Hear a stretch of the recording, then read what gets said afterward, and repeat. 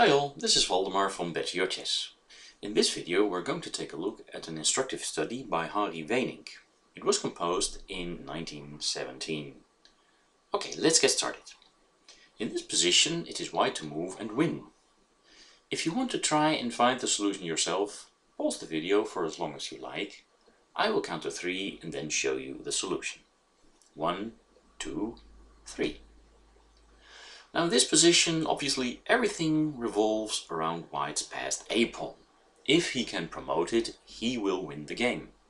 Unfortunately, the black rook is still kicking and looking to defend. Moreover, black is threatening to play either rook g7 or g8 and stop the pawn dead in its tracks. Now can white successfully fight the defending rook? Yes, with some fine maneuvers he can.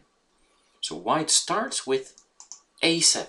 Immediately playing out his trump card, forcing black to defend very directly. There are only two ways really. There's rook g2 check and there's rook g8. Let's take a look at rook g8 first. After this move, white has a very important trick, one that's actually quite common to regular chess games also. Bishop g3 check. The theme here is eliminating the defender, in this case the rook, either by luring it away after rook g3, when white can promote to a queen, or by blocking defender after king d4 with bishop b8, and the black rook is no longer able to stop white from promoting. Okay, so that defense after a7, the one with rook g8, doesn't really work, and therefore black must try rook g2 check. Now with this check, black hopes to get his rook behind the passed pawn on the a-file, so white must get out of check and guard the a2 square at the same time.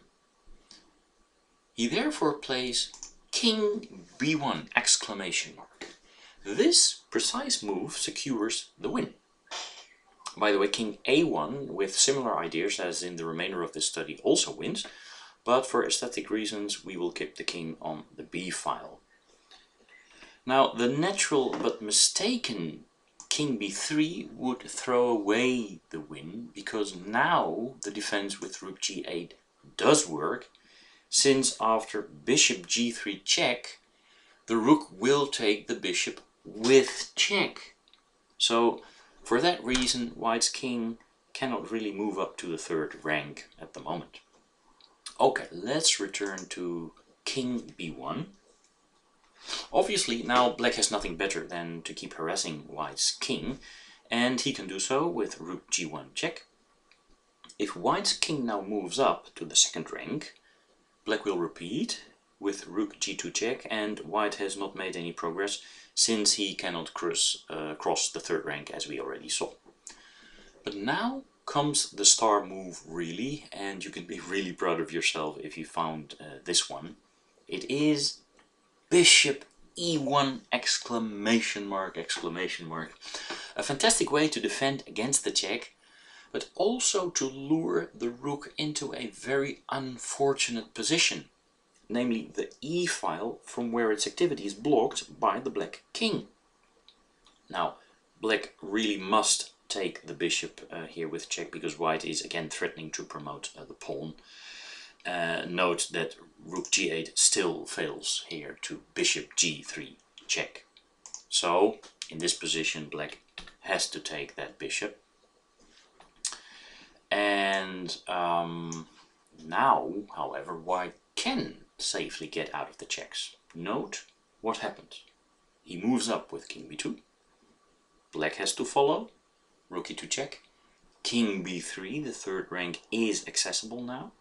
Rook e3 check, king b4, rook e4 check, and after king b5, black can no longer give a check due to the position of his king, or keep the passed a-pawn from promoting in another way.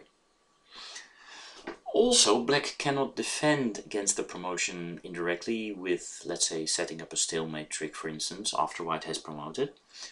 Therefore white will queen, and will also win the remaining endgame of queen versus rook. Now that is still a very difficult task, but it is a theoretical win, and not the subject of this video. Maybe we will take a look at this particular endgame in a later stage in another video.